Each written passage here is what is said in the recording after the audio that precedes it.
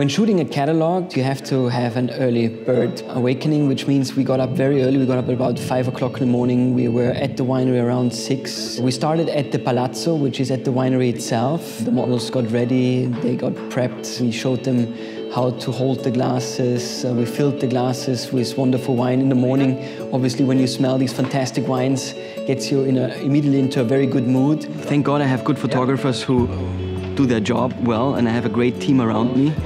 It is a lot of work to prepare. It took us weeks and months to prepare, to find the location, and obviously to get the good weather, which is really a blessing. We only have 48 hours, and in those 48 hours we have to accomplish so much, and we depend on your people.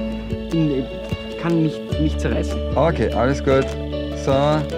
Good, look at me, everybody looks at me. I love spending time in the vineyards. You need to know when you're in love with wine, where and how wine is being made.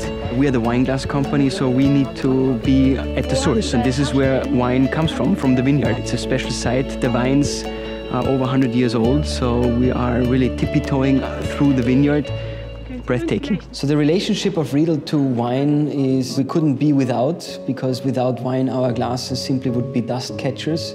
Our glasses are instruments for anybody who enjoys wine, who makes wine, who loves wine, collects wine. The Riedel glass is the loudspeaker. The reason why we selected to photograph here at this beautiful palazzo and with the okay from Alois Lageda is because Alois Lageda, like the Riedel family, is a family business. The palazzo goes back to 16th, 17th century, which we have a relation to, being since 11 generations in business. So now to shoot here as well, there's a certain connection, and I felt that this would be the right place for us to shoot and to document these moments.